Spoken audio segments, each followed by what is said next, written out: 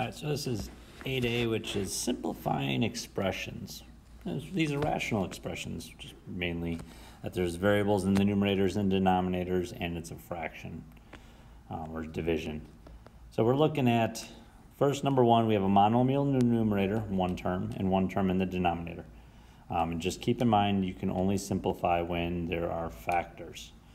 So looking at factors here, we have 24 and x and 24 and x squared. The 20 and 4 and 20, the coefficients, we can simplify those. 24 and 20 are both divisible by, and you can do this by 2 if you want every time. Well, let me make that smaller. And then 12 and 10 can be reduced by 2, so you divide by 2, and we get 6/5. Or you could have just divided by 4 right away. And now you have x to the first and x to the second. You can do one of two things. You can do 6x and then 5x to the second means x times x. And then you can look at reducing, eliminating one of the x's. Or the actual math behind this is you do looking at the exponents, 2 and 1, with the like base as the x's. And 2 minus 1 is 1. And so it'd be x, 2 minus 1 is x to the first, and the biggest exponent is in the denominator, so that's where you will put the x. So it's subtracting exponents when dividing like bases. All right, number 2. So again, we have factors. Factors just mean multiply. You have 70 divided by 70. Sweet. Those will just simplify. You can always put them in. 70 divided by 70 is technically 1, so we can have 1s there. And then m to the 5th divided by m to the 4th, we are subtracting exponents, 5 minus 4. Biggest exponent's in the numerator, so I'm just going to do this, 5 minus 4. And you'll go m to the 1st over 1, which m to the 1st is m. I guess we should have it times 1, because there's a 1 over here. And 1 times m is m to the 1st is m, over 1. We don't need that, it's just going to be m. 100 over 30. So I know both 100 and 30, those are your coefficients, those are factors. 100 and 30 is both divisible by 10, so divide by 10, divide by 10, 10 thirds, that's it. End of the 7th, end of the 3rd, like basis. So what we're going to do when we divide, we subtract exponents. Look at your biggest exponent, the numerator has the biggest, so 7 minus the denominator, and we'll have 10 n to the 4th over, and that'll be 3. Now if you're struggling with the way I'm doing this, you certainly could do this 10, 1, 2, 3, 4, 5, 6, 7 n.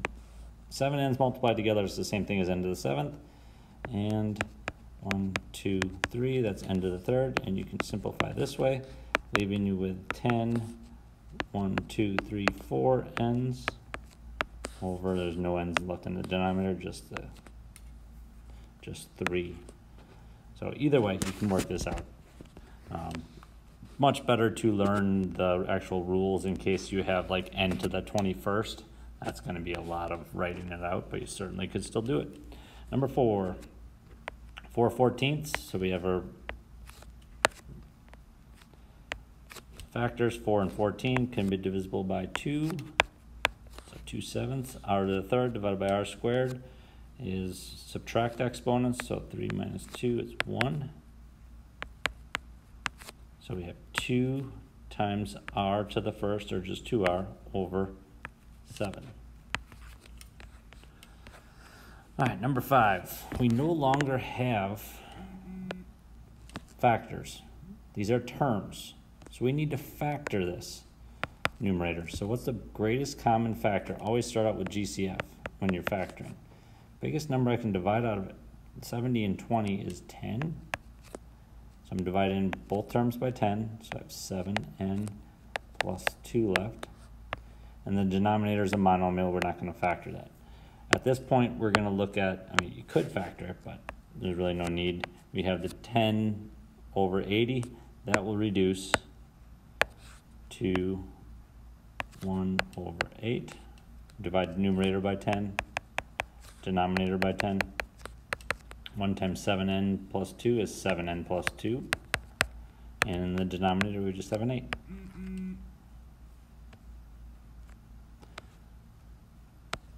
Number 6. All right. Looking again, we have terms. We have additions here. So we have 3 terms in the numerator. And we look at greatest common factor. We have 1, 12, and 27. No greatest common factor there. The 27 doesn't have a case, so there's no GCF. So we now have to look at how can we factor this further. Well, it's a quadratic and it's a trinomial. So we're going to look at A times C. And what 2 numbers multiply to 27 then add up to 12? So that is 27 and 1, no. 9 and 3, yes. First term top left, last term bottom right. The 9 and 3. 9 times 3 is 27, 9 plus 3 is 12. We need it to be 12k, so it's 9k and 3k. Because now these terms will add up to the middle, the 12k, the middle term. So now we're looking at the greatest common factor of each row and each column. So the bottom row, greatest common factor, biggest number you can divide out of both is 9. Top row,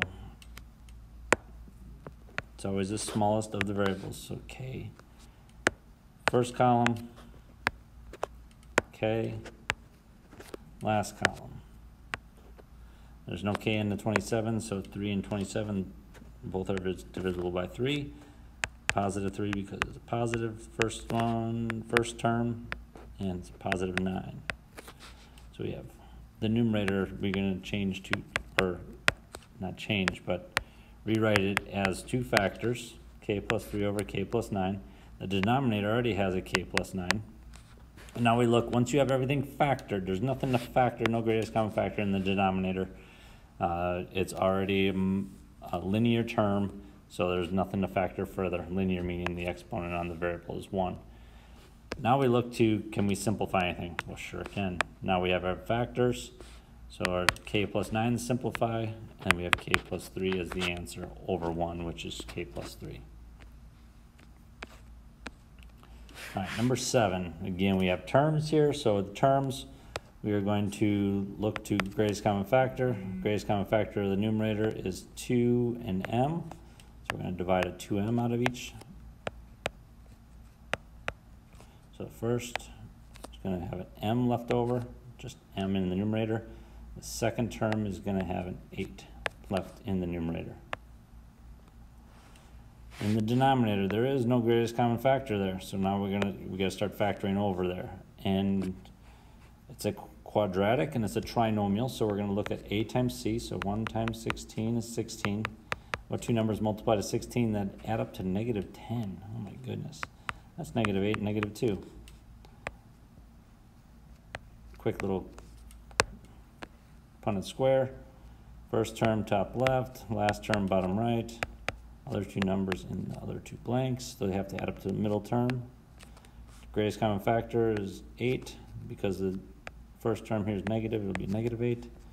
Top is m, top row is m, or top column is m, and last column is 2, and because it's negative 2. So we have m minus 2 as a factor, and m minus 8. Looking at our factors, only monomials can simplify with monomials, binomials can simplify with binomials, and trinomials can simplify with trinomials if they're factors. The only factors we have here, m minus 8 and the m minus 8. We cannot simplify 2m and m minus 2. 2m is a monomial, m minus 2 is a binomial. They're not similar, they're not similar factors, so they will not simplify at all. So we're left with 2m over m minus 2. Number 9, greatest common factor in the numerator, there isn't one, so we do 1 times negative 8, so negative 8. What 2 numbers multiply to negative 8 that add up to negative 7? Well, they already got them, negative 8 and 1.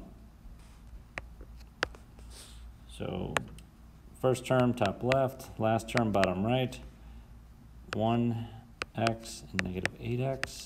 Take out your greatest common factors of each row, each column.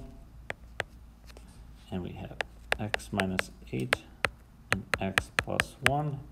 And the denominator is the same deal, no greatest common factor. So then we look at, it's a trinomial, it's a quadratic, so we can factor, hopefully factor this further. So we do 1 times 56 equals 56. What two numbers multiply to 56 that add up to negative 15? That'll be negative 8 and negative 7. Do your Punnett square quickly. X squared, 56, negative 8x, and negative 7x. Those have to add up to the middle term. Greatest common factor of each row. Bottom row is negative 8. Top row is x. First column is x. Last column is negative 7. So x minus 8, x minus 7. Now it's factored. This is the fun part, simplifying. So what in the numerator? Binomial x minus 8 and x minus 8. Those are both binomials, exactly the same. They're both factors. And what's left is x plus 1 in the numerator and x minus 7 in the denominator. They are not like factors, so they will not simplify at all. Then our next, we have, again, factor or terms. We have a binomial in the numerator.